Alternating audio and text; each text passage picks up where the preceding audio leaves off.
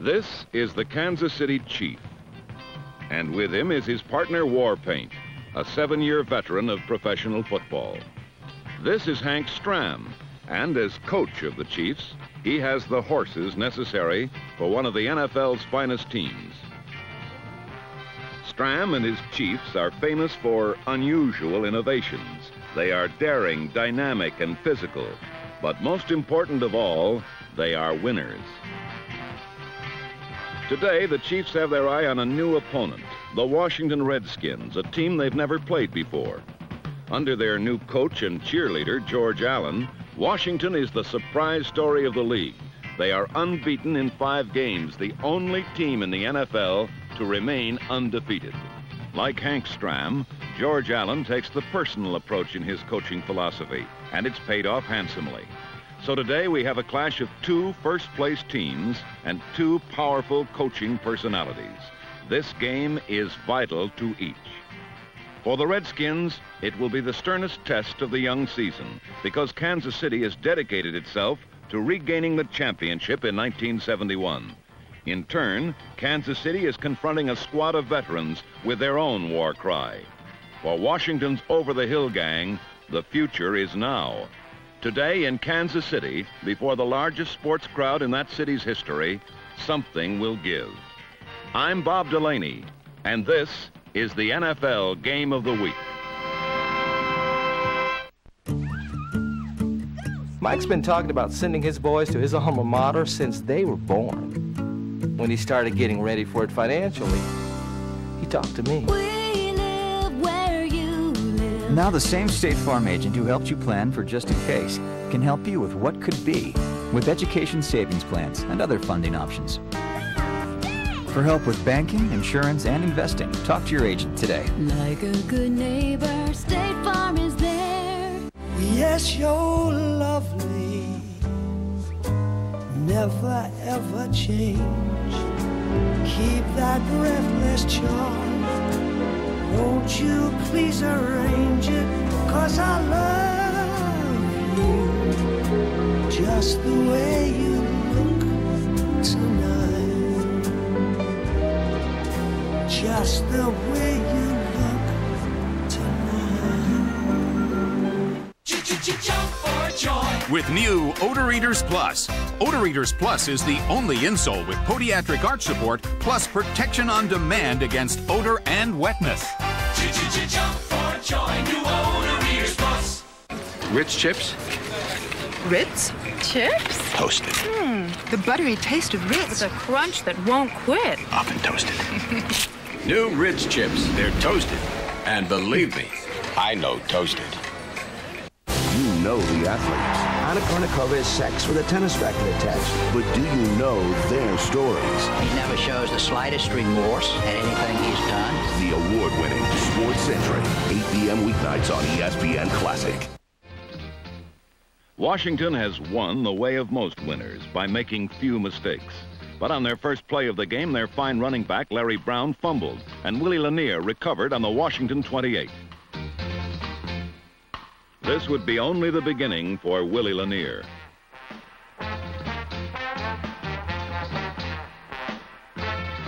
Now the Redskin defense, which has been so instrumental in Washington's undefeated season, faced a critical situation in the shadow of their own goal. They were more than equal to the challenge. On Kansas City's first play, Darren Talbert batted Len Dawson's pass away.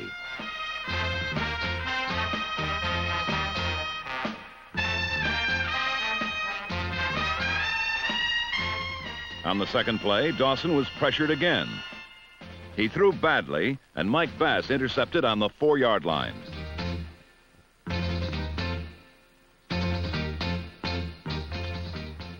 This has been the trademark of the new Redskins. Great defense. A defense that gets the ball for the offense.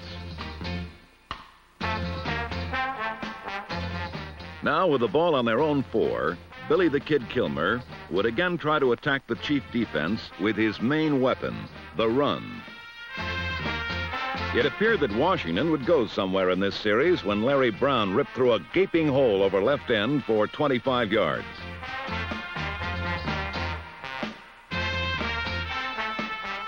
But the Chiefs' defense shut off any further advances by the ground game. They forced a punt, and Dawson had to begin his second series by ducking heavy pressure and legging it to his own 40.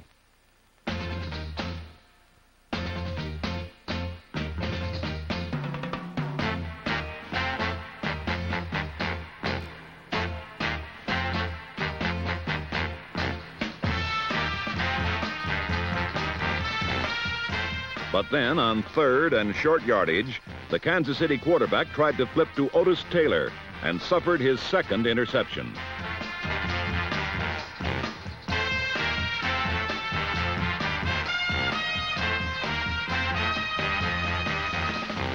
Only a diving tackle by Dave Hill stopped Pat Fisher from scoring.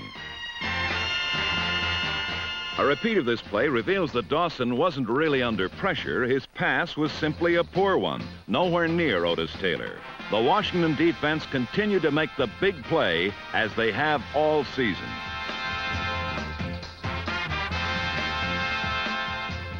It's interesting that the man who made it was Pat Fisher. The matchup of the tiny cornerback on the much taller Taylor was touted to be one of the keys of this game. Fisher had drawn the first blood in the duel. It took one play for Billy Kilmer to capitalize on the gift. Off a play fake to Charlie Haraway, he flipped to Charlie Taylor in the end zone for a touchdown. Taylor's signal made it official. Washington led Kansas City 7-0. Washington's kickoff strategy was to keep the ball away from speedy Warren McVay, but following the touchdown, it backfired as Kurt Knight's kick was taken by Robert Holmes, who returned it to the 45, giving his team excellent field position.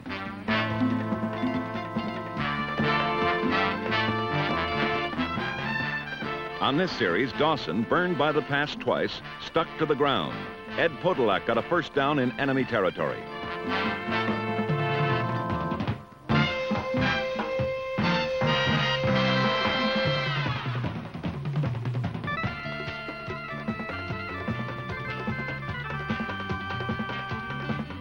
But several plays later, on third down, Podolak was hit for a loss by Verlin Biggs.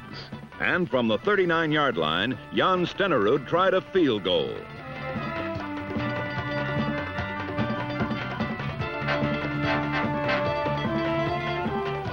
The nerveless Norwegian had changed the score to 7-3, and a nervous George Allen urged his team to regain momentum. Billy Kilmer responded to his coach's gesticulations by throwing a pass to Willie Lanier, who was to be one of the defensive heroes of this game. The interception was only the third this season thrown by Kilmer. At the start of the second quarter, Kansas City turned Kilmer's error into 3 points on another Stenerud field goal, and the score became 7-6. With their lead cut to 1 and Kilmer's passing shaky, Washington stayed on the ground with negative results. The Chief defense swarmed Brown and Haraway. Kurt Knight attempted a long field goal, and what he succeeded in doing in kickoffs, he failed to do on his field goal attempt. For his short kick was taken by Warren McVay, who weaved his way 51 yards to the Redskin 47.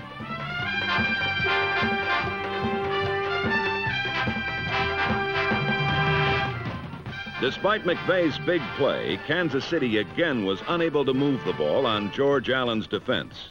Washington had a reprieve. Again, their running tandem of Brown and Haraway was stopped cold. So on third down, Kilmer came up with a change of pace.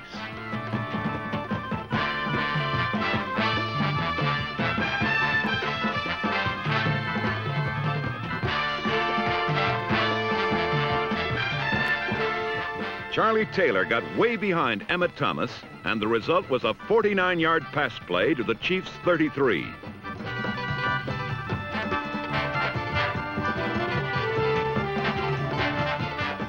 Again, Kansas City got tough in their own territory, and on third down, Kilmer's pass for his other fine receiver, Roy Jefferson, was too low. Washington settled for a field goal, and the score was 10-6. Only on ESPN Classic. America is cheering The Junction Boys. Behringer's performance is undeniably forceful. Now that's how it's done. His steeliest glare since Platoon. I will not lose. An emotional, raw-boned hunk of a movie. You damn near killed my friend. He ain't quitting. ESPN Scores. A special presentation of ESPN's critically acclaimed original movie, The Junction Boys. 8 Eastern tonight on ESPN Classic. I heard about Vonage on the radio. When I ordered it, I got a Vonage adapter, a router, and I just connected it to my cable modem. When you're averaging $150 to $300 a month on phone bills, you can see why a plan for $40 is appealing. We're going to save at least $2,000 this year. I'm Dexter Green. I'm Christine Green, and we're Vonage customers. Call 1-VONAGE-HELP now. Get unlimited calling to all 50 states plus Canada for only $39.99 per month. Vonage, the broadband phone company.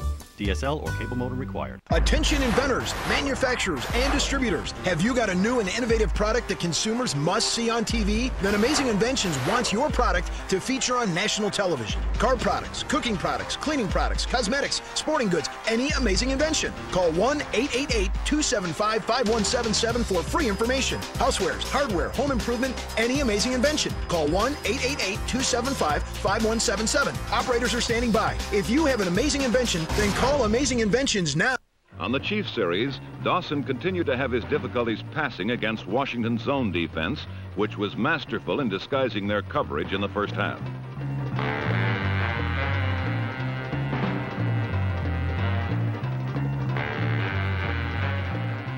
With slightly over a minute left in the half, Washington took over on their 29, and Kilmer began an aerial barrage that had the Chiefs reeling.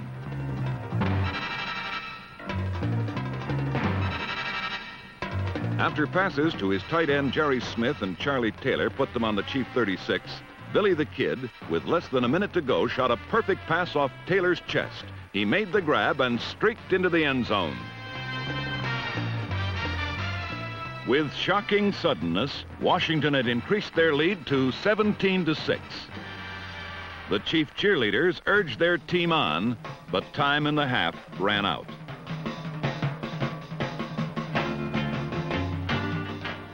The Redskins' sudden score was a costly one, however. Charlie Taylor had fractured his ankle on the brilliant play and will be lost for 2 months. His performance, however, had changed the complexion of a close game. As the half came to an end, each team had run 32 plays, but there the resemblance ended. Washington had 3 times as much yardage. The most telling figures were in passing, where the Redskins' defense had hurried and harassed Len Dawson so effectively that he completed only 1 of 10 passes for the grand total of -7 yards. So completely was Hank Stram's aerial circus curtailed by the Washington defenders that none of the Chiefs' ends had caught a pass. As George Allen's Chargers made their way to the locker room at halftime, they knew they had control of the game. They were equally aware, however, that the ankle injury to Charlie Taylor would be a serious handicap in the half yet to come. The herd is constantly migrating, driven by instinct to where the signal is weakest. The antelope live as they always have, man's unwitting accomplice in making coast-to-coast walkie-talkies possible, bred to instantly relay radio signals as they frolic, graze, and even mate across the vast reaches of America. No, that's not how we did it. Introducing Nextel's coast-to-coast walkie-talkie. Now that's a walkie-talkie. Inside's the difference.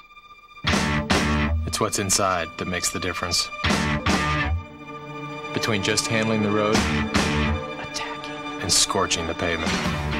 Between just moving and riding curves like you're on rails.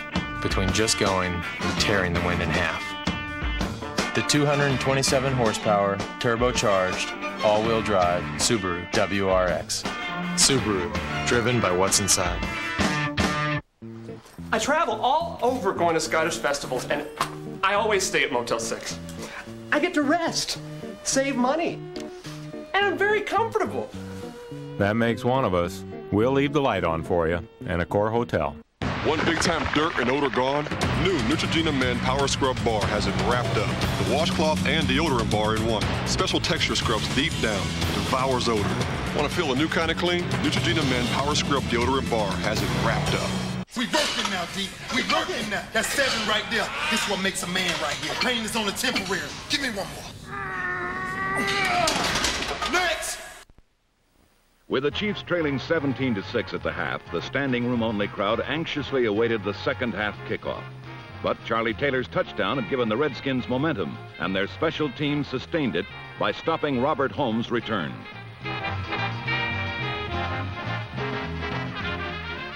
The Redskins defense, too, continued to harass Lenny Dawson. On the first play of the second half, Jimmy Jones, number 82, subbing for an injured Verlin Biggs, got to Dawson. But then Dawson suddenly turned momentum back the other way. Unable to pass it all in the first half, Dawson began to find the mark.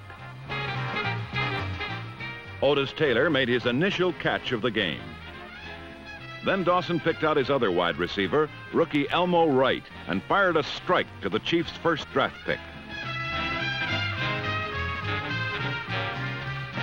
Another view of this big gainer shows that Dawson set up and threw quickly. He fired past a lunging defender right into Wright's hands.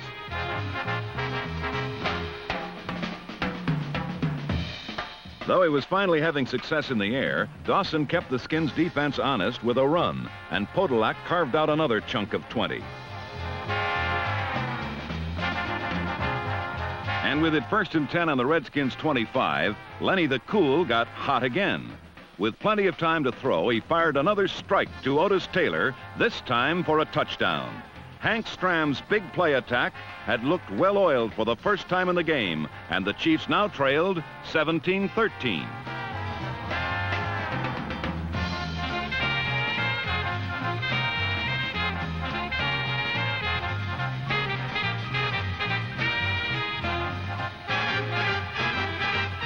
Momentum is perhaps the key intangible in pro football, and the Chiefs' defense sustained it on the Redskins' first offensive series of the second half.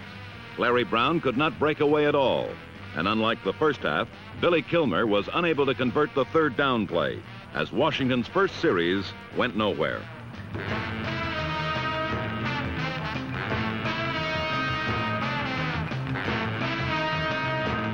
But Kansas City's offense for the rest of the third quarter was unable to keep their early momentum. The revamped Redskins defense was no fluke.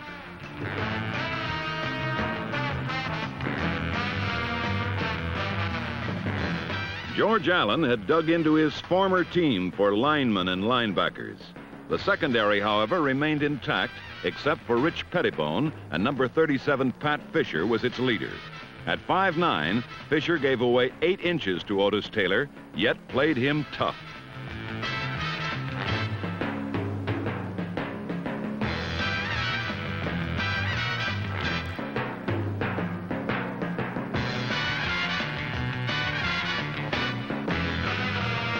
However, when the Redskins were in a zone, and when he had time, Dawson found Taylor open.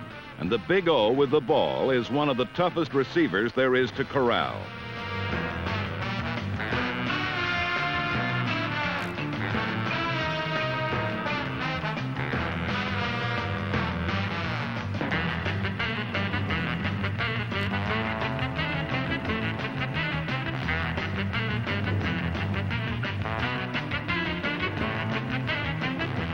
But most of the quarter, Dawson was pressured and pounded by the front four. The Redskins' defense had stopped the Chiefs' momentum, and in the process gave their offense good field position throughout this quarter.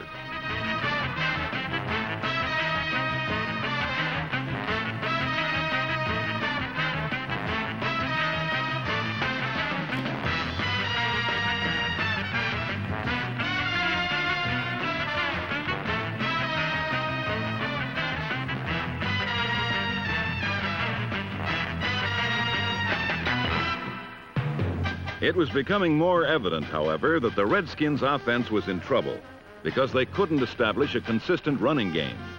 Kilmer did convert 2 big third down plays on this drive, though, and moved the ball from midfield to the Chiefs' 30.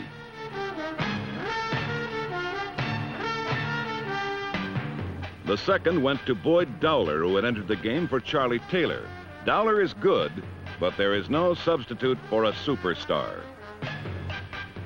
Inside their 30, the Chiefs' defense does overtime.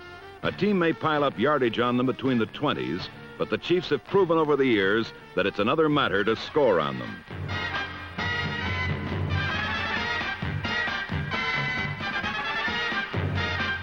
On third down from the 26, however, the Redskins betrayed themselves when Mac Alston dropped a pass that in retrospect became one of the big plays of the game.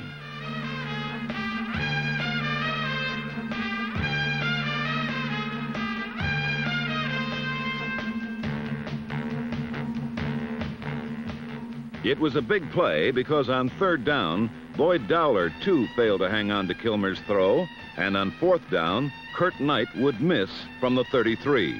Instead of having the ball on the 3, the Redskins came up empty, though they still led by 4.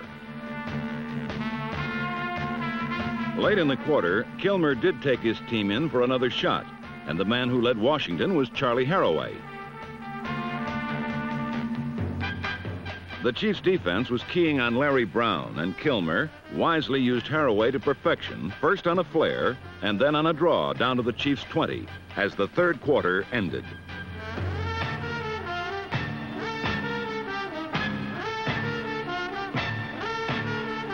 But on a 3rd and 3 from the Chiefs' 14, a bad snap put any hopes of a Redskin touchdown on ice.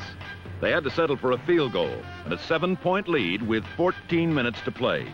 But for Washington, the sun, which had shone so brightly on them most of the game, was about to set.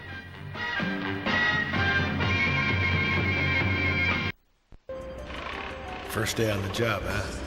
Right behind you. I envy you, kid.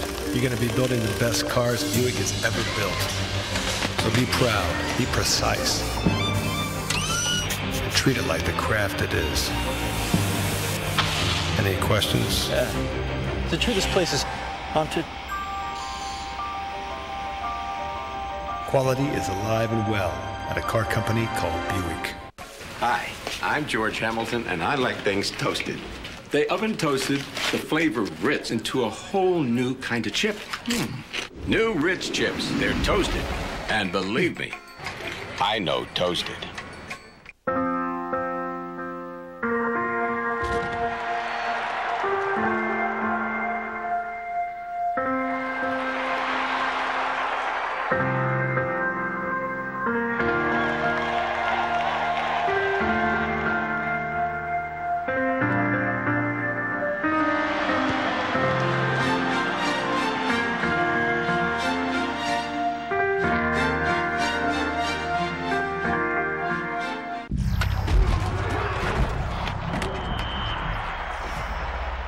The 99 Women's World Cup. 6 USA stars reveal the story This was our tournament.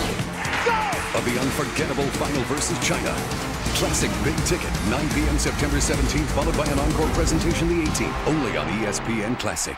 1970. Oh, there's the volley floater, and he throws it again. Holy cow, what a play! Classic.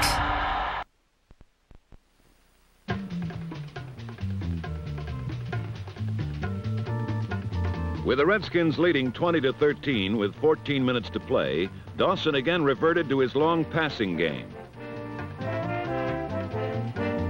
At first, it didn't work, as Ron McDowell grabbed Dawson on his own 10.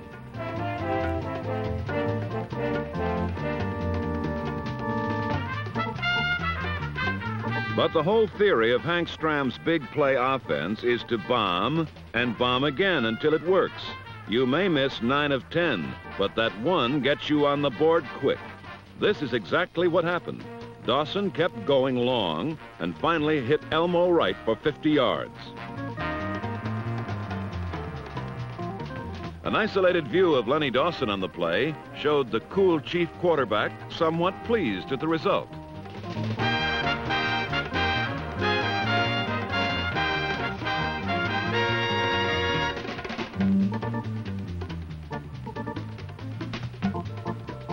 Two plays later, Dawson went back to Wright and hit him for the score. Wright ran his own special pattern once in the end zone, the Elmo Shuffle.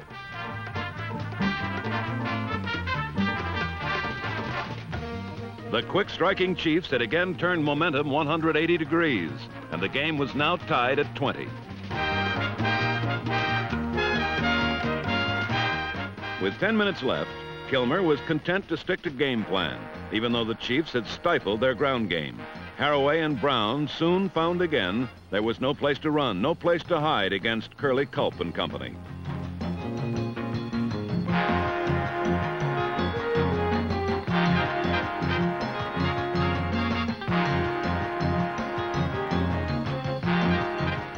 Without the threat of Charlie Taylor, Kilmer went for shorter passes, but an isolated view of Kilmer showed the results to be negative. The Chiefs' defense had held again.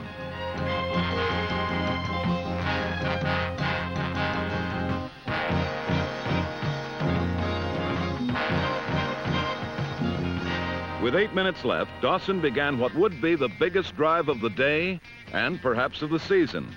He went right for Taylor and got an interference call to his own 46.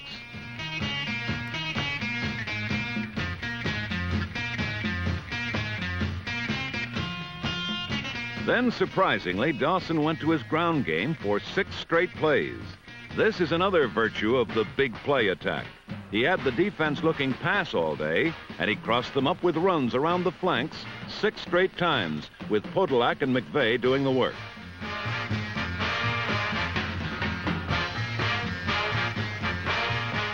The defense now thoroughly confused, Dawson jumped on them for one final shocker.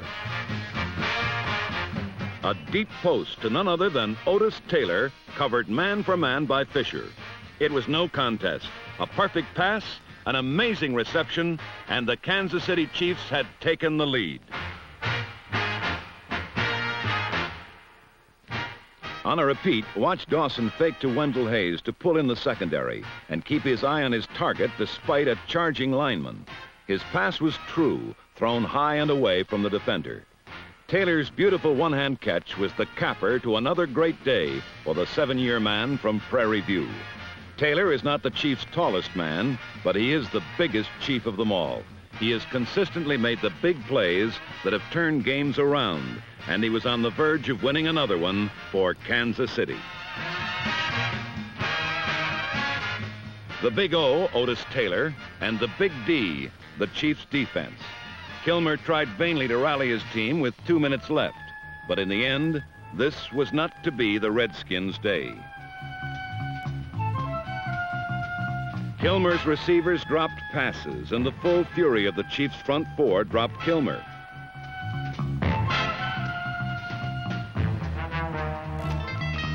On this final series of the game, Billy Kilmer relived some of the frustration he had known in the past, but had forgotten in his first 5 victories of 1971.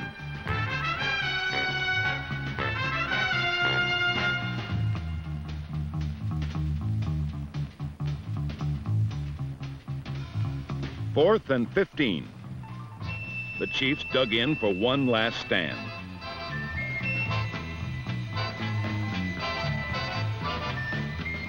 Billy Kilmer dug in for one last try.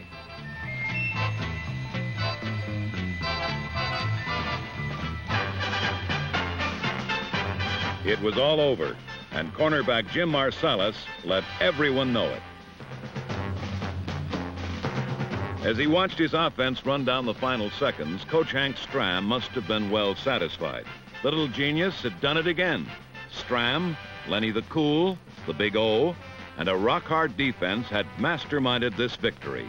Stram's first ever over an NFC team in regular season. Suddenly, there were no more undefeated teams in pro football. Fate had finally dealt George Allen's over-the-hill gang a slippery hill, and they had tumbled down to their first defeat. It was a day when the over-the-hill gang met the mountain men, and the mountain prevailed. A day that brought back the old proverb, if at first you don't succeed, throw it to Otis. Final score, Chiefs 27, Redskins 20.